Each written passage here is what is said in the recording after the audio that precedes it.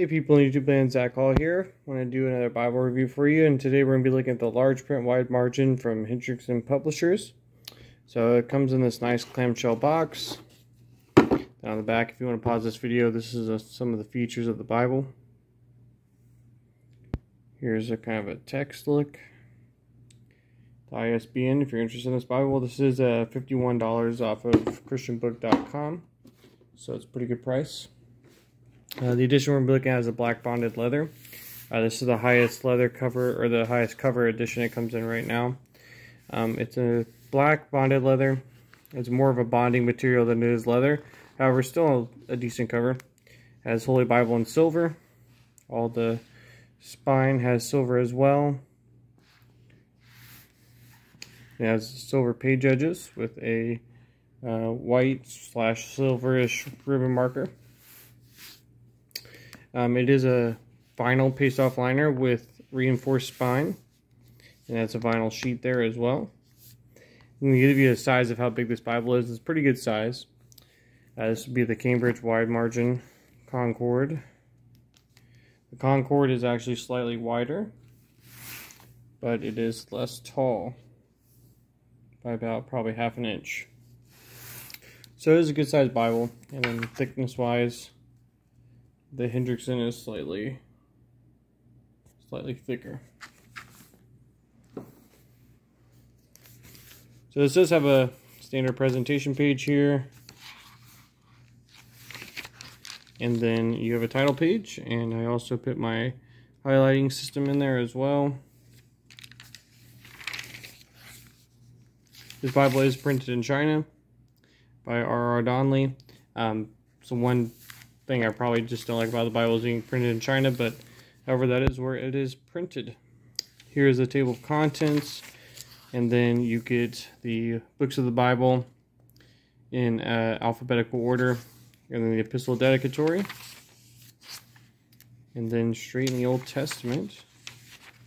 And so again, this is a large print wide margin. So the font is 11-point font. It is very nice. Take a look at it there. And this has end of verse references, so instead of having a center column or all the references down here in the right hand corner of a reference queue, or having them in the margins, they have them at the end of the verse. So this allows you to have some references, but not a crazy amount. You can see it has a nice space all the way around the Bible. The verse numbers are bold, very easy to see. And then the rest of the text is indented away from it, so it makes it very easy to find the verse numbers quickly.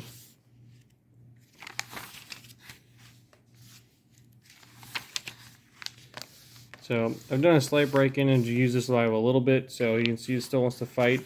The spine is definitely very stiff. However, I think with some time this definitely is going to loosen up and lay flat.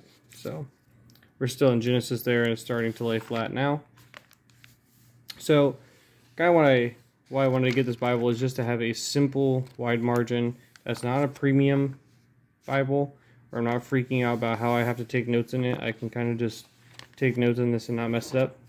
Yet I wanted something that had a thick enough paper to actually be able to take notes, and this answered the call. So yeah, for only $51, the paper is very thick. I would say it's on par with some of the better Bibles up there as far as its thickness. The opacity is not too bad. You can kind of see some show through there, but nothing too crazy. I did highlight right in this Bible here in Timothy, so you can see the highlighter there. Okay, and the highlighters I used are these AccuGel GTL highlighters. And they got some good colors, so this is part of my coloring system as well, which I showed at the front of the Bible. So the colors show up bold, very nice. It's very easy to highlight, not a ton of smear. And then I actually wrote in the margins with the 02 Pigmamicron, which is one of the bigger Pigmamicron pens. And so I was very surprised that it didn't actually, it doesn't even ghost that bad, let alone bleed through. So you can kind of see there. No bleed through. And I mean, that's a thick pin, so I was very impressed. So if you use an 01 or an 005, you're definitely not going to have any problems with having show through or anything like that with this paper. And you can see the highlighting on the back side. You can barely see it. I mean, there's some green there. And then let's see here, pink. Pink normally shows up a little bit more, so let's take a look at that. So it's right there. So you can see a little bit there, but I mean, really not bad at all. You can barely notice that once you're zoomed out. So I highlighted a space back here too in 1 John. Take a look at that. There you go. And then I just added my own cross references at the end, just like the rest of these. So kind of comes in handy there as well. The page number is in the middle of the book, and then the chapter book and all that information is in the left and the right hand corners. The margin space, you have about an inch to an inch and a quarter on this side. You have about an inch on the top and bottom there. Once you get down here, probably closer to an inch and a quarter, and about an inch and a quarter in the middle gutter as well. And then just show you this ribbon real quick. It's a decent ribbon. It's double-sided satin, so it's nice in that regard. Or excuse me, this is a single-sided satin ribbon. So see, it's shiny on that side. Not shiny as on that side. So single-sided, but not bad. It's still a good ribbon. Now at the end of this Bible, you've got some helps in here. So you've got these special features here: key Bible promises, harmony of the Gospels, miracles of the Old Testament, parables of the Old Testament, miracles of the New Testament, parables of the New Testament, Old Testament prophecies of the Passion, which means the crucifixion of Jesus, and then a concordance. So we'll flip through this really quickly. Those are your key Bible promises, harmony of the Gospels,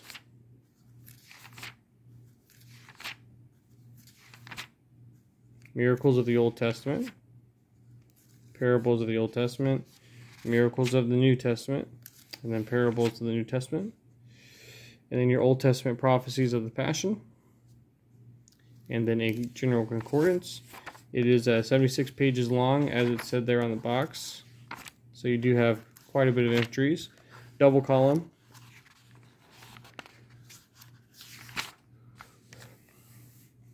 And then you can see this is where I tested the highlighters at. So if you want to take a look at this, I used all the colors. So that way you can kind of see. So we'll flip this around. And again, really you can't see about anything on there. A little bit of the orange up there, pink. But other than that, you get a nice vibrant color with those, with minimal bleed through. Or ghosting, excuse me. Then you got some maps. These are decent. They're printed on semi-gloss cardstock paper. Everything seems to have been notated well. The printing's pretty clear. The colors are well chosen. They're not too bold, but they're also not too dull. So strikes a good balance.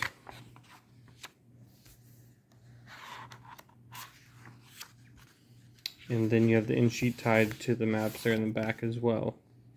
So, awesome Bible for $51. Great wide margin Bible. And so the reason I got this again is just so I could take notes on something where I'm not freaking out about it. And I've probably a story I'll share a little bit later about premium Bibles. But the other thing is I got this also from Hendrickson. This is their giant print reference Bible. And this is the same exact Bible as the wide margin, just without the wide margins. So I'll show you that passage there in Timothy. And I'll open up this Bible there as well.